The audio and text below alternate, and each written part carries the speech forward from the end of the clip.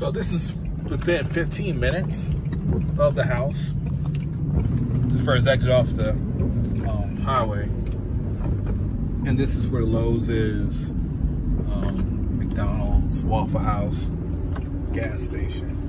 And then if you go to the right, it's another community back here. I haven't sold a house, but I was showing some houses back here. So I mean, it's not far from everything, but it's just you're not gonna have a wide variety of those, you know, those mid-level places you're talking about, like Wegmans and Publix. They're going to be a little bit further out. But yeah, this gives you an idea of how close you are to, like, I would say, the easy stuff to get to. You know, it's not going to be, like I said, it's not going to be the higher end places, but you got a shopping center across the street with Lowe's, and I'm pretty sure it's a grocery store over there. And then I know if you go down that way, there's more grocery stores, and that takes you to Chapel Hill. So you have a lot of people that might work in Chapel Hill, out at the school, or maybe work for the hospital, something like that.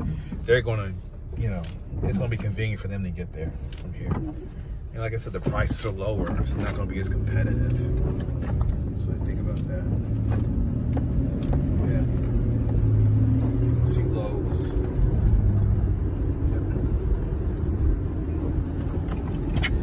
And this is the state highway I was telling you about. There's 4 lanes with a median. Now this highway takes you to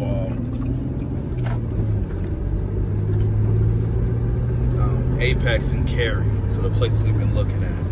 And I would tell you it's probably another 15 minutes drive to get to Apex from here.